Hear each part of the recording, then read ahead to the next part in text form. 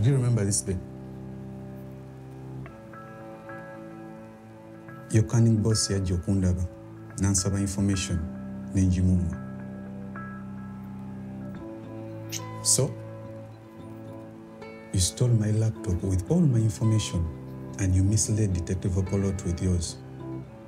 You trapped him and killed him.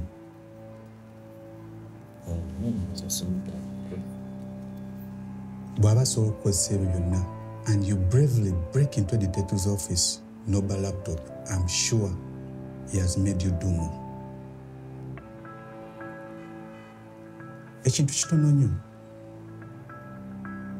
Tell me all what I need to know about this man. Listen, I called you here because you're my brother. So, consider this an act of kindness towards you.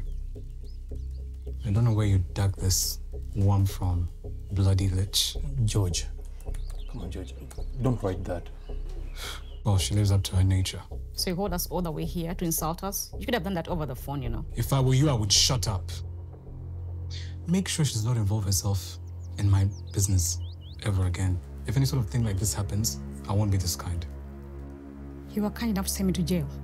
Well, that's where you deserve to be. A scammer like you. Now sign those. As our agreement to settle this out of court, I'm dropping the charges. You called us to drop the charges. You could have done that over the phone.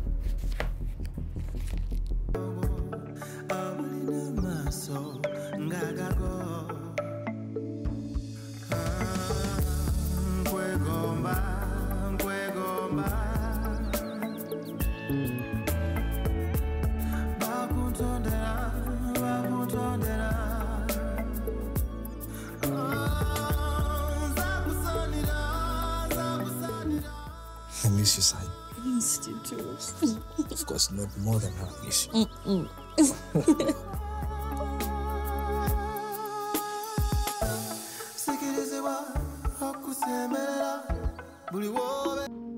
Sit.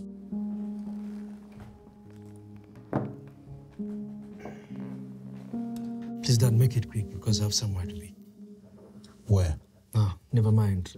Let's talk. You have an appointment with Rukakama. Look at me. Oscar, I warned you about this girl. You didn't listen to me. Now look at yourself. You're running crazy. When will you ever grow up? We went through a lot to get you out of the mess that you got yourself into. Come on, Dad. Are you saying this to make me feel bad? You must be feeling bad already about yourself.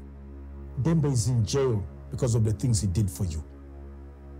You've spoken to him. So I won't say you know nothing. You understand it all. He's paying the price, and you're not there to help him. What type of human being are you?